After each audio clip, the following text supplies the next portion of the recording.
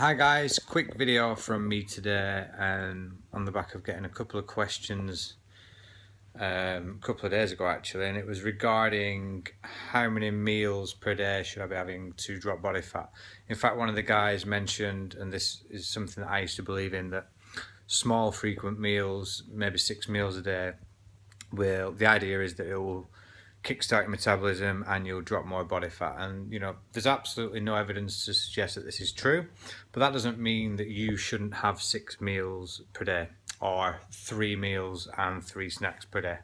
For some people it's beneficial, and for some people it doesn't make any sense at all. What I will say is that a lot of the guys that I work with, particularly guys that suffer with a lot of stress, whether it be work stress, not getting enough sleep, just in general leading very stressful lives, they benefit from small frequent meals, because they do get these fluctuations in blood sugar levels, so they're more suited to have 3 big meals and maybe 3 snacks or 2 snacks in between. That would be suited to them. That being said, small frequent meals isn't for everyone. It's not something that suits me.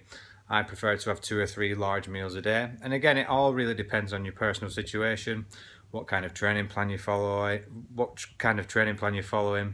If your stress levels are high, then yes, perhaps small frequent meals might be best for you. But ultimately, when you're wanting to drop body fat, you need to make sure that 80 to 90% of your foods are coming from good whole sources, nutritious foods, and that you're in a calorie deficit, okay? So you need to be burning off more calories than you're taking in to drop body fat.